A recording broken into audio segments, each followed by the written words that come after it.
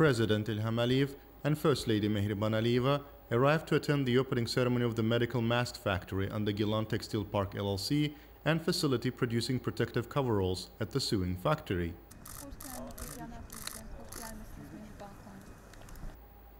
Director General of Gilan Textile Park LLC Mehriban informed the Head of State and First Lady about the facility's activity. Global demand for medical masks, protective coveralls has recently grown in connection with the coronavirus pandemic. Therefore, a number of countries face shortage of these products. The activities underway in Azerbaijan to prevent the coronavirus pandemic are under the constant attention of President Ilham Aliyev. As a result of this, our country has started to produce the items which are important in terms of ensuring people's health, preventing the spread of the virus. The opening of this facility first of all is a sign of delicate approach of the state to the protection of public health in Azerbaijan. Disposable masks will be made at the factory producing medical masks. It should be noted that the masks have 3 layers, and the middle layer is made of the non-woven fabric playing the function of special filter. These masks are resistant to various viruses and infections.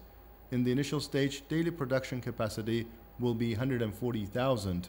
Additional equipment will be installed here by the end of May. This will allow to increase the production capacity. Thus, this figure will be increased by 300,000 by stages.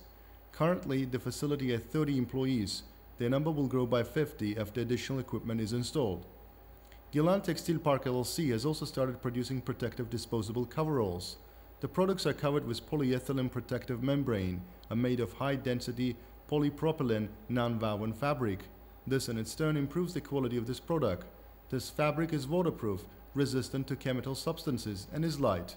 The protective coveralls protect the users from viruses, infections, and toxic substances.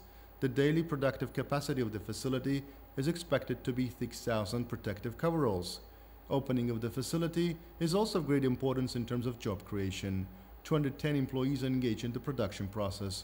After the local demand is met, it is planned to export both medical masks and protective coveralls. Opening of such facilities serves the increase of Azerbaijan's export potential and is of great importance in terms of developing the nano sector. At the same time, it shows that the measures taken over the recent years to expand the local production in order to meet the domestic demand have become continuous.